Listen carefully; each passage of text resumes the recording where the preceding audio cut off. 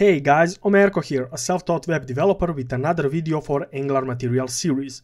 This time we will work with the stepper from Angular Material, which you can see right here on my screen. It has 1, 2, 3 steps.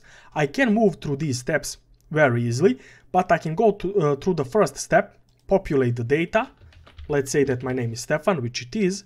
Then I can add my address. I will add just dummy text here, and the next here I will have just done. I could from here on, now on go backwards or even reset the whole stepper. So this is a nice component that we can use for maybe logging in or signing up our users, or even for other things as well. So here in this video I will show you how can you create this component, and what is good about this, we don't need to use any JavaScript or TypeScript code here.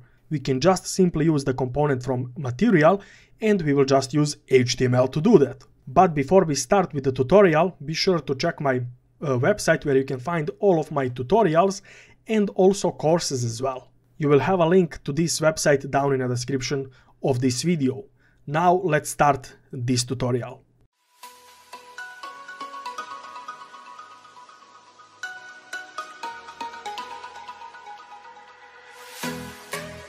First thing for this tutorial that I will do is generate my component that will use that stepper from Angular Material. To do that I will use command of ng, g for generate, c for component, and I will generate my component in components / stepper component. Once the component was generated, I can open up my app.component.html file, and first of all I will hide this sort header component from the last video. If you wish to watch that video, you will have a link down in the description of this one, and here I can simply use stepper as a comment, and I will use app stepper selector here to select the component that we just generated, and I will use end of stepper here as an ending comment. Usually we import proper module for all of our components for all material components, and I will do the same for a stepper. So go into your app.module.ts file. First of all, I will move this stepper component here to a top, and here now I can import.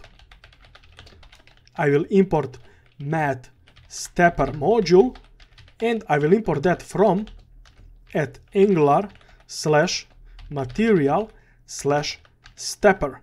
Now be sure to pass this mat stepper module down in this imports array so we can use components from this module. From now on, we can just go to components and open up the stepper HTML file to create a simple stepper, the stepper that you saw at the beginning of this video.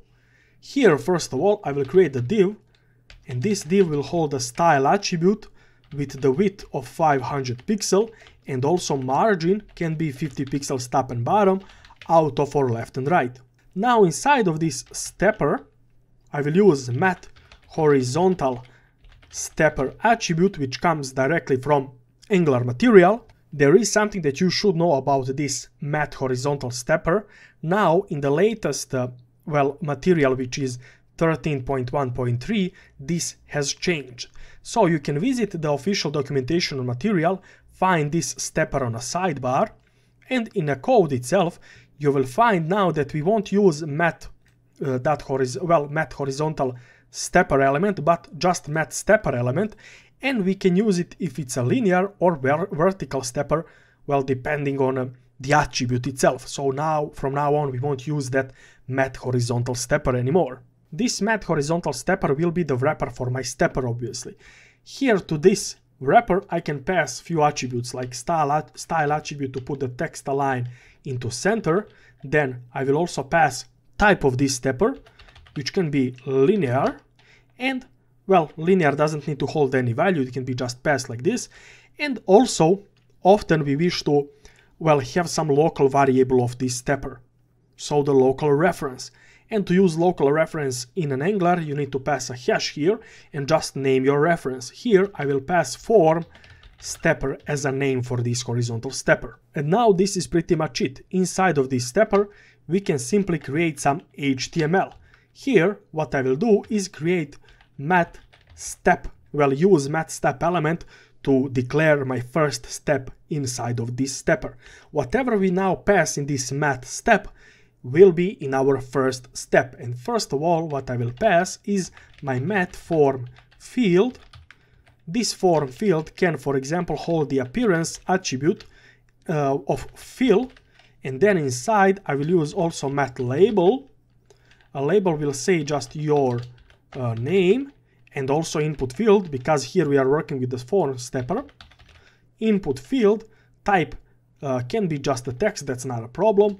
I will use met input here as the attribute from material, so we could get that nice styling, and also placeholder will say enter your name. Next to this met form field, I will need a button which will, well, I can trigger that button to move to the next step in my stepper. So here I will wrap my button with just a div, and inside I will use a button.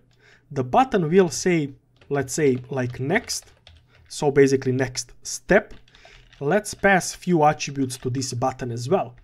First attribute will be met raised button, to style this button a bit differently, to look as well, there will be a bit of shadow on this button. And then I will pass the attribute of met stepper next. You can see that here we can use next and previous. We will use next because we need to go to the next step. And this here is important. If you would use a previous one, you will go to the previous step. Now I will copy the entire step and paste it down for my second step. For my second step, I will still have this form field, but now it will say your address.